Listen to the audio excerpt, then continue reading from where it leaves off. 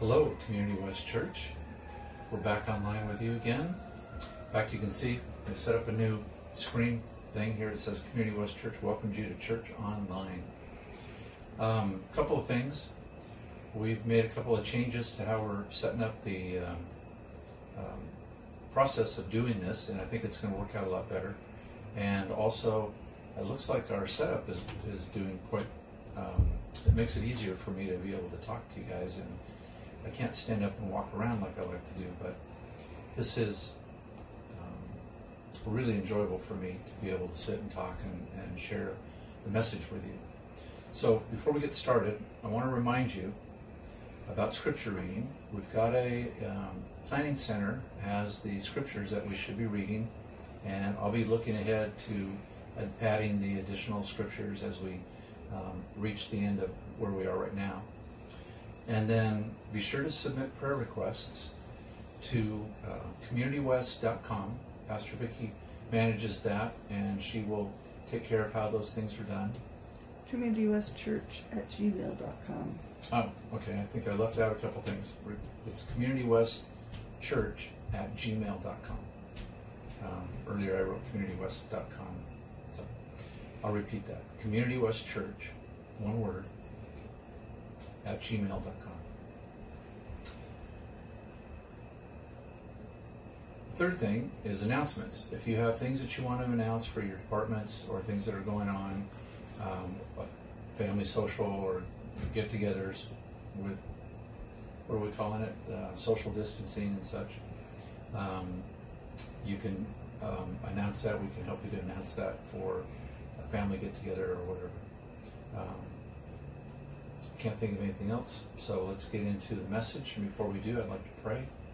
Heavenly Father, I hope that in our preparation and in our putting all these things together, that we haven't overlooked your hand on us, keeping us safe and guiding us. We pray that you will continue to be with us and minister to us and influence us, and especially give us those reassurances that eventually these things will pass.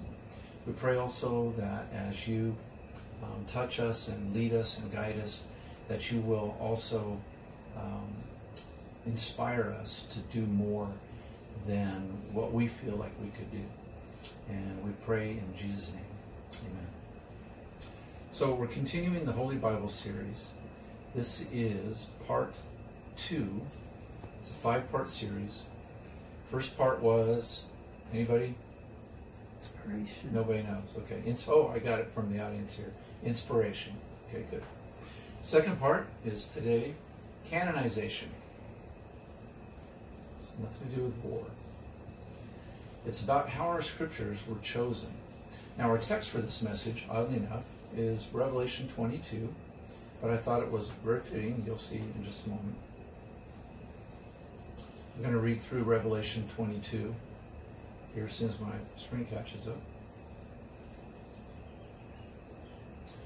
Revelation 22. Then the angel showed me the river of the water of life, as clear as crystal, flowing from the throne of God and of the Lamb down the middle of the great street of the city. On each side of the river stood the tree of life, bearing 12 crops of fruit, yielding its fruit every month. And the leaves of the tree are for the healing of the nations. No longer will there be any curse. The throne of God and of the Lamb will be in the city, and his servants will serve him. They will see his face, and his name will be on their foreheads. There will be no more night. They will not need the light of a lamp or the light of the sun, for the Lord God will give them light, and they will reign forever and ever.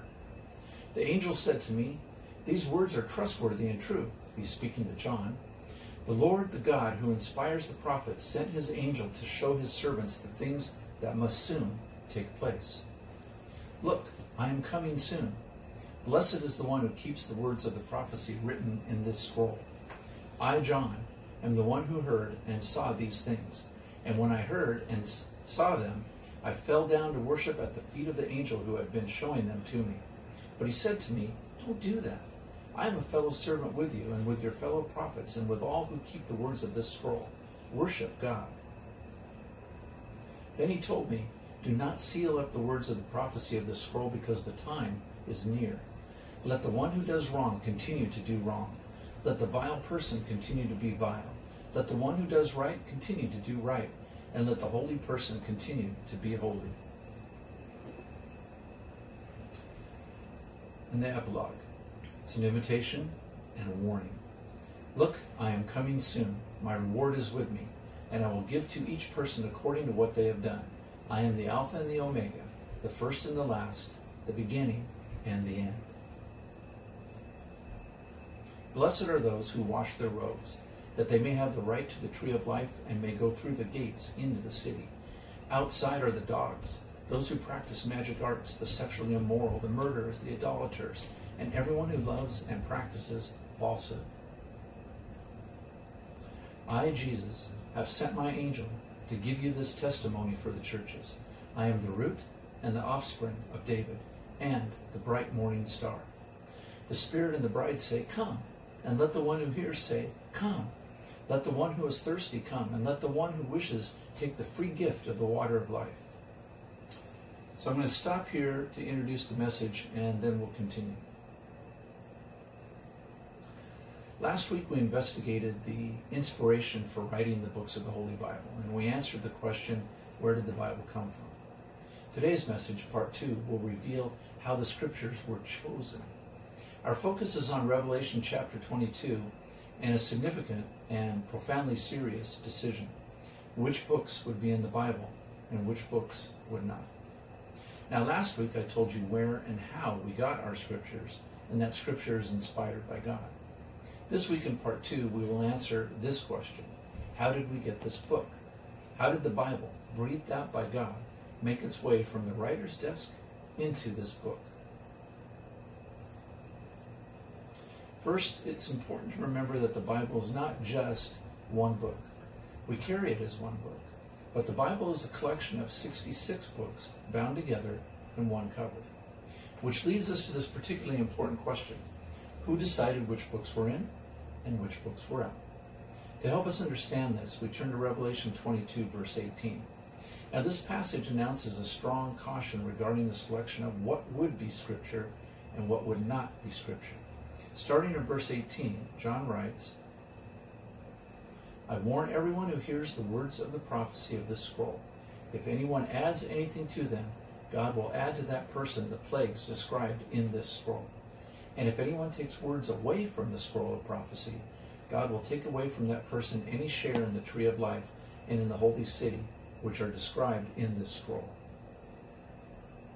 He who testifies to this thing says, 'Yes, I am coming soon.' Amen. Come, Lord Jesus. The grace of the Lord Jesus be with God's people. Amen."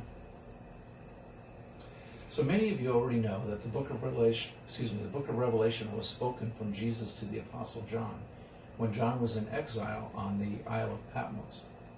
The book of Revelation prophetically predicts the end of times, the future of the church, and the final and future coming of God's kingdom. In Revelation, we have the final words that were spoken by Jesus to John. It is a strong caution. It could be summarized this way. John, you need to tell people about the prophecy of this book, the Scripture, that they should not add to the revelation. If they do, the plagues described in Revelation will come upon you. And similarly, just as you should not add anything to God's word, you should not subtract anything from God's word. Because, Jesus says to John, if you subtract or reduce God's revelation, then God will subtract from you, or will reduce from you, the share that you have in the tree of life and in God's holy city in the future. Now, a close study of this passage reveals two conclusions. The first conclusion is that we must be careful not to trifle with God's word. I cannot tell you that I know what the plague looks like for someone who disobeys God's word, but I am certain it's not pleasant. As to the other penalty, taking away any share in the tree of life, I believe that means that the promised eternal life has some caveats, which if you disobey or violate, eliminate your acceptance into eternal life. We do not need to know anything more than this. Do not trifle with God's word. Neither add nor subtract from the Scriptures. A second observation that I see in this passage is that God's Scripture, His Word, has a well-defined and certain boundary.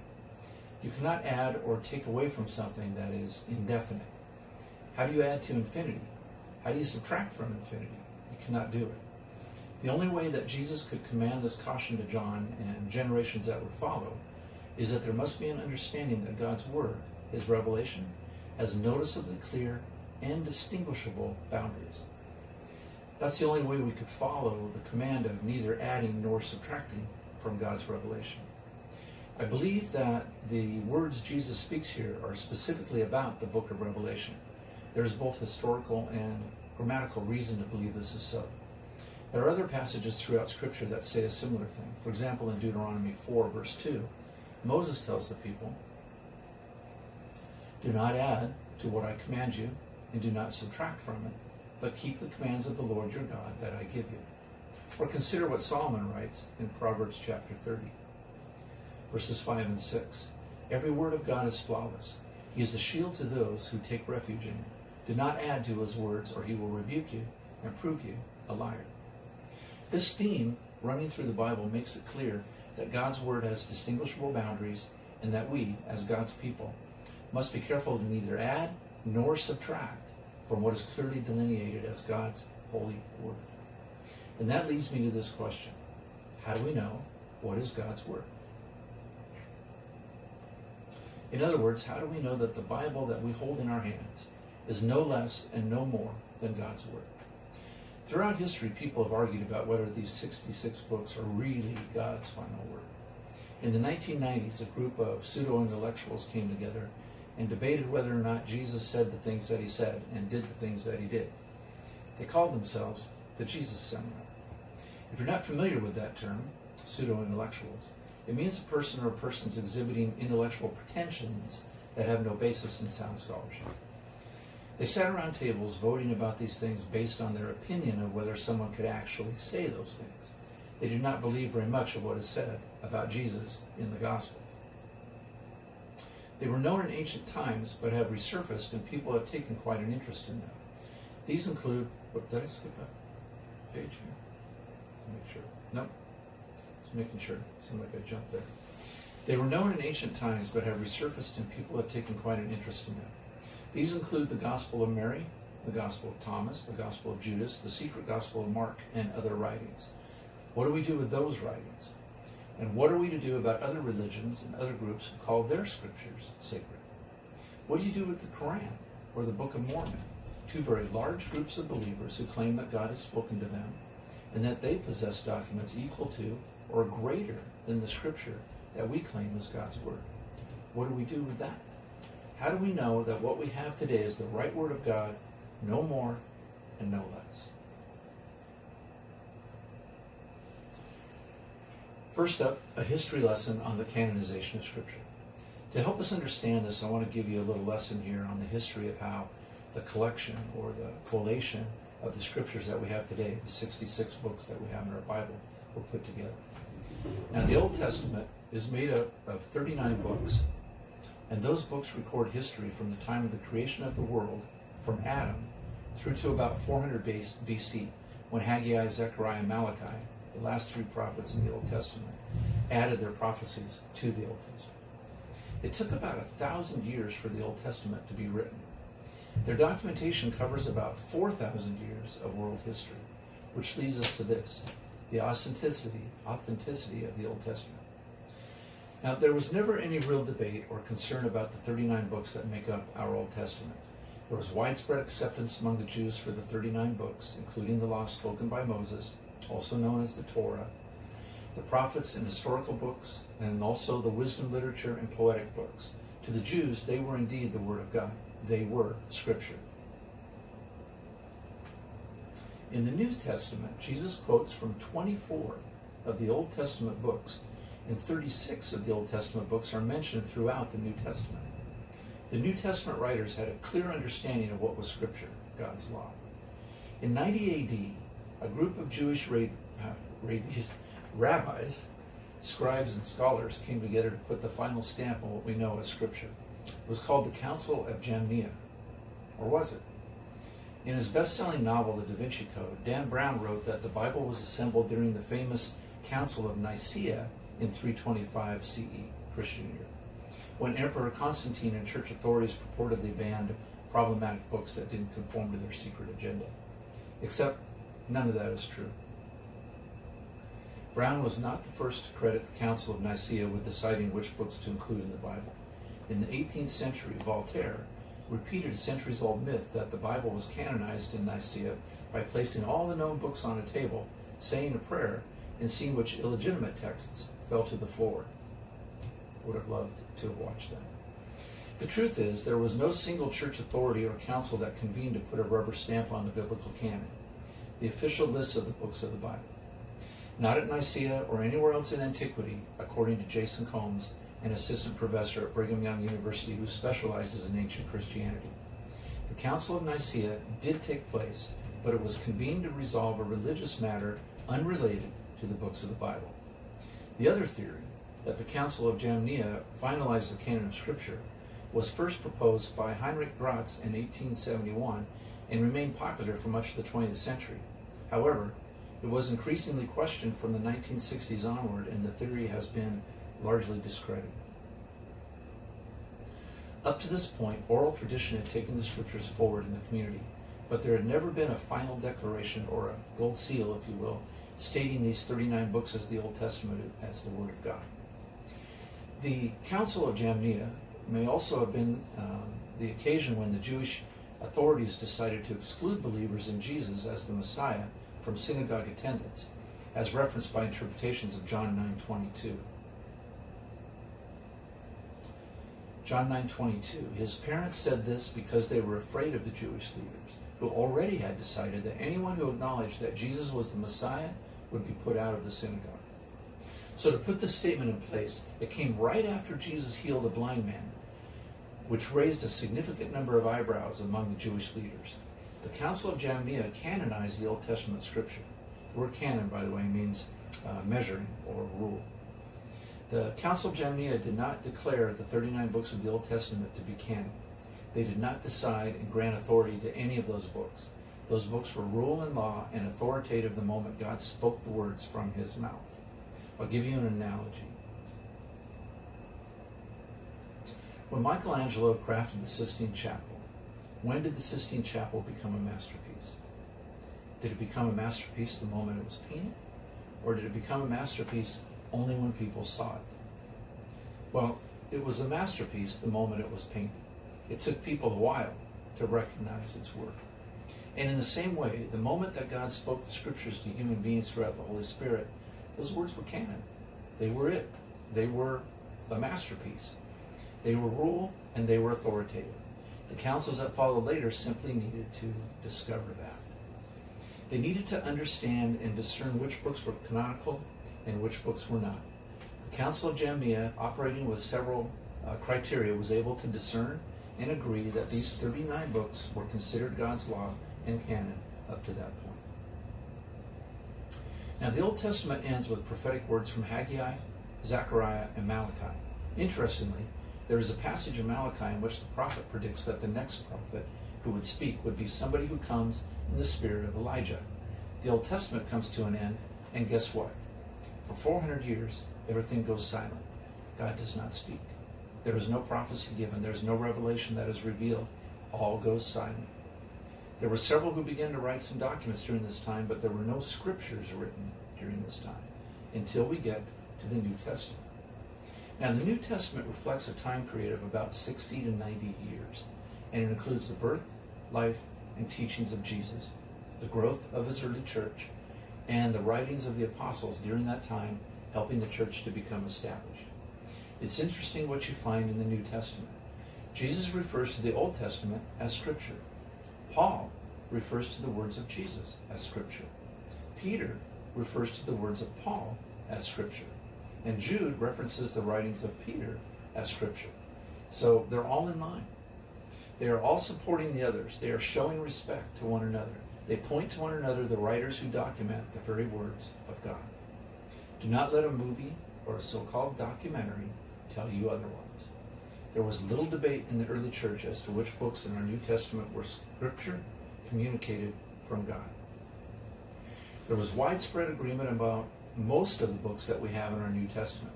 In 397 AD, the Council of Carthage gathered a group of church fathers and scholars. They met together and, using extraordinarily strict criteria, determined which books written since the Old Testament would be in the New Testament canon.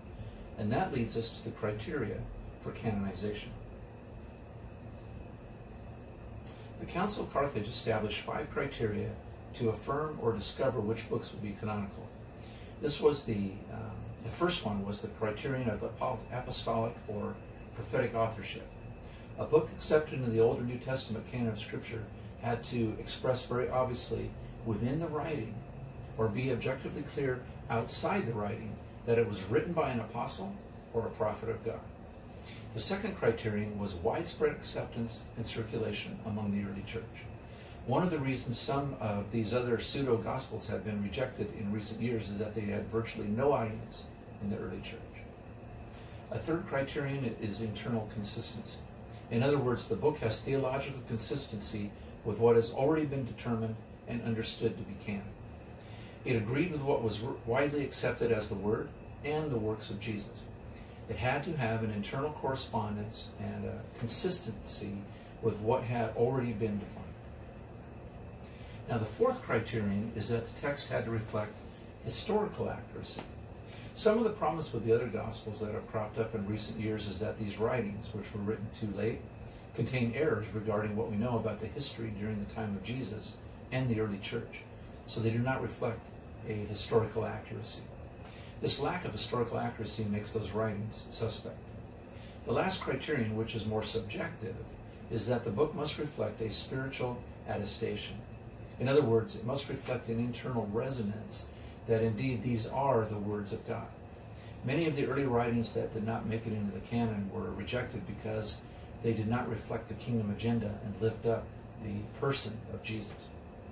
Instead, these writings that did not qualify as canon were written to support the idea of Gnosticism during that day, or some other Greek philosophy. Their agenda was clearly not about the kingdom of God. These were the 5 criteria used by the councils to determine whether a book was truly canonical. The 27 books that comprise our New Testament passed with flying colors. They overwhelmingly showed most or all of these criteria, and there was little doubt. The little doubt was because there were 5 books that were not written by direct apostles: the Gospel of Luke, Luke's second book, the book of Acts, the book of Hebrews, the Gospel of Mark, and the book of Jude. But there were other points of contact in which we knew that Luke participated with Paul in his missionary journey, and Mark had joined Peter. There was clear attestation that these books had credible authority in the life of Jesus and the growth of the early church.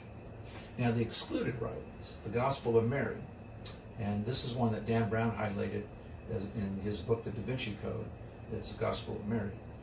Also, the Gospel of Thomas, the Gospel of Judas.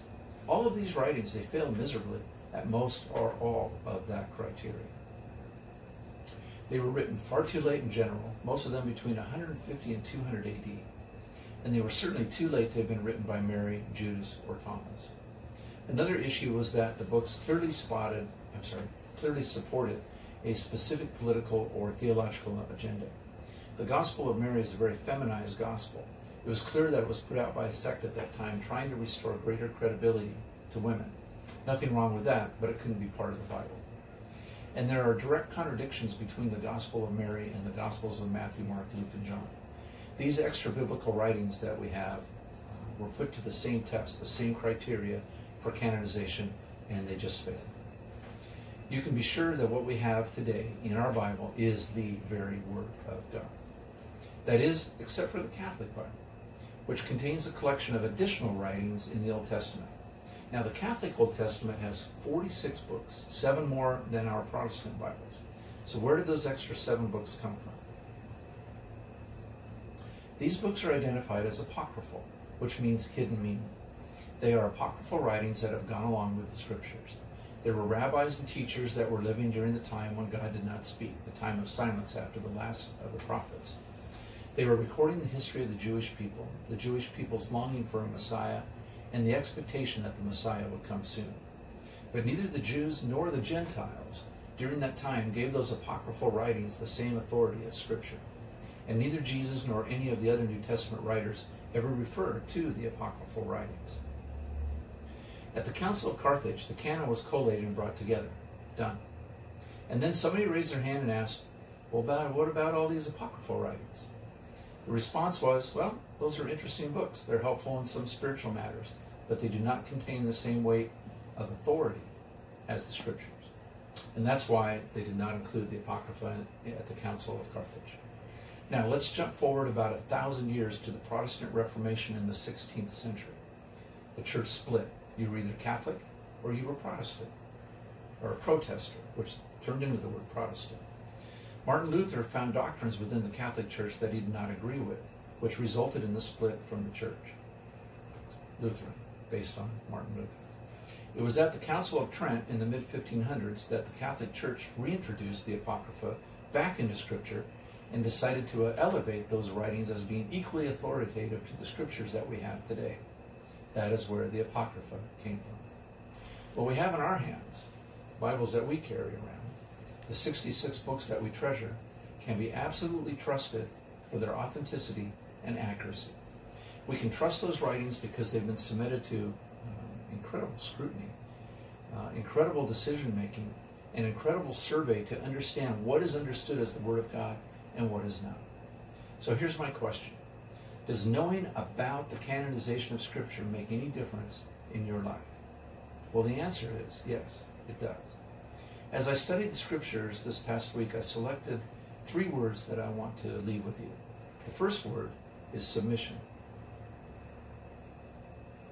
If the Scriptures are canon, if they are rule of law, if they are authoritative the moment they were spoken and not when a council decided them, if they are authoritative because God spoke them, then this Bible has authority over me, and I live my life in submission to it.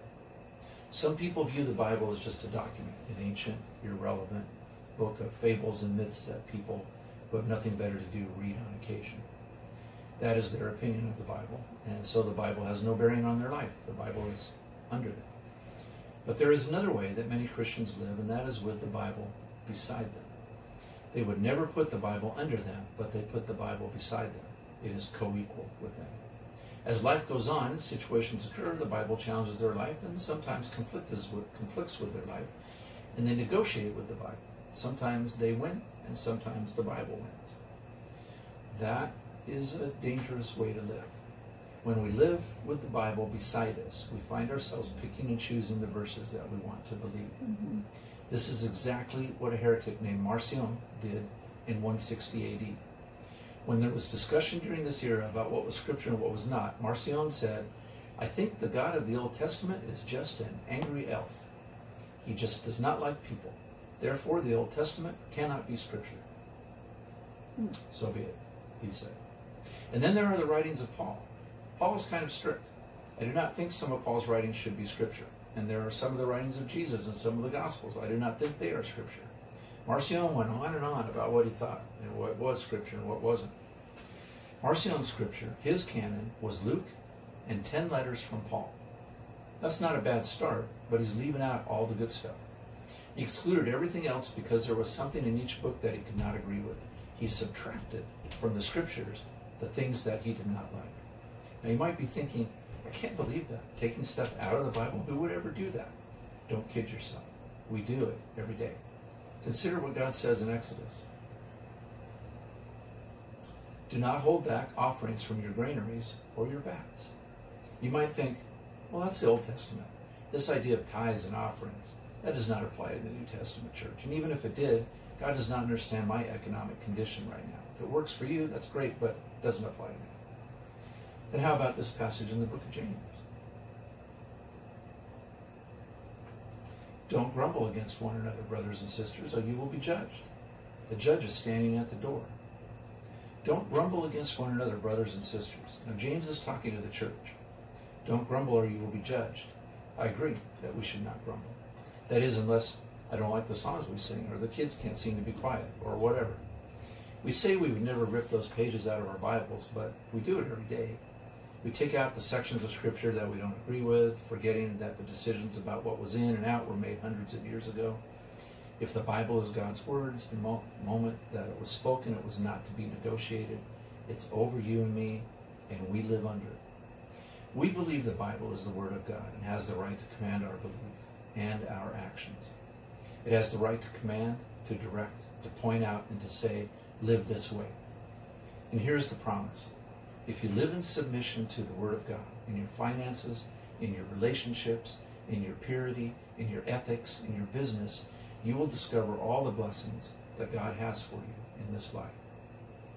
Chip Ingram, a Christian pastor, author, and teacher, and founding pastor of Living on the Edge, said this: surrendering to God is the channel in which God's blessings flow.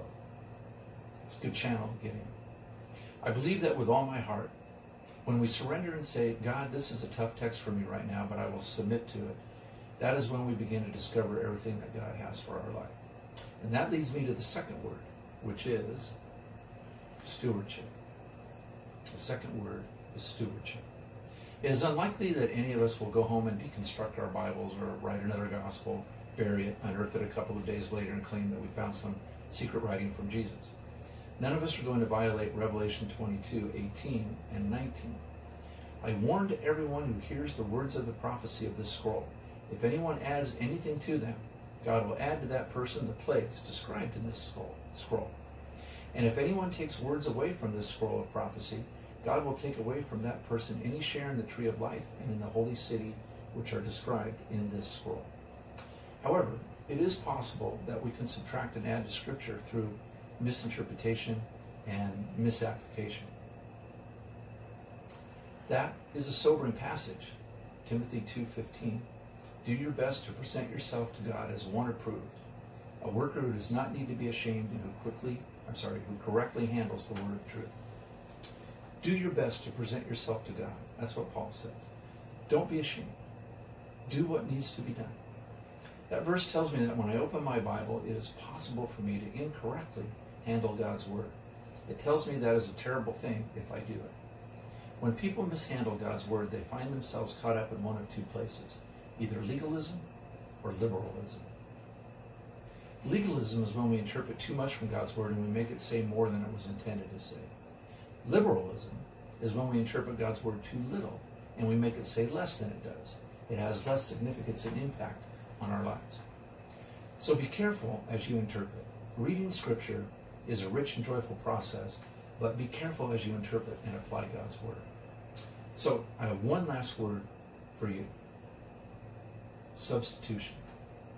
Every day, you and I are inundated with messages that all claim to be true. If we are not careful and discerning, we're liable to substitute some of those messages for what is true. We're liable to read C.S. Lewis or Beth Moore and love them more than we love the Scripture they are writing about. If we are not careful, we are liable to get more understanding about the end times from the Left Behind series than we are from the book of Revelation and the book of Daniel. If we are not careful, we are liable to get all of our skepticism and our security about the Scriptures from the Discovery Channel than we are from the Word of God. All these substitutes conflict and confuse, even if they are well-intentioned. And that brings me to the free church movement. Community West, by the way, is a free church because we're not part of a Christian denomination church. The byline for the free church movement is this phrase, where stands it written? Back in the 1880s, the Evangelical Free Church of America movement was birthed from pietistic revivals that swept through Norway and Sweden. Pietistic stresses personal piety over religious formality and orthodoxy, a movement that goes back to the 17th century Germany. The principle of the statement, where stands it written, is that we believe in God and His Word. For example, I read C.S. Lewis and I find something that makes me go, whoa, that's some good stuff. I stop and say, hold on just a minute. Where stands it written? How do I know that Lewis is true here? Where would I go in my Bible to find what Lewis is talking about? Where stands it written? We go to the Scripture and we allow no other substitutes to direct our lives. Submission, stewardship, and be wary of substitution. Many of you know that Emmitt Smith holds the NFL rushing record. Selected in the first round of the 1990 NFL Draft, he enjoyed a long career rushing for more than 18,000 yards, breaking the record formerly held by Walter Payton. He also holds a record for career rushing touchdowns with 164. There were 11 seasons when he rushed over 1,000 yards. When Smith was a high school freshman, he was constantly fumbling the ball. One day his coach came up to him, got in his face, and screamed, "You will never be a good running back unless you hold on to the ball. And if you don't hold on to the ball, you won't stay on the team." Smith remembers that day as the day he decided to hold on tightly. Great men and women throughout history have become great because they chose to hold on tightly to something. Spiritual growth and maturity come when we hold tightly onto the scripture that was carefully guarded, carefully contained, and carefully collated over hundreds and hundreds of years. What we have today is the Word of God. Hold it close and hold it tight. Let it feed your spiritual growth. Amen.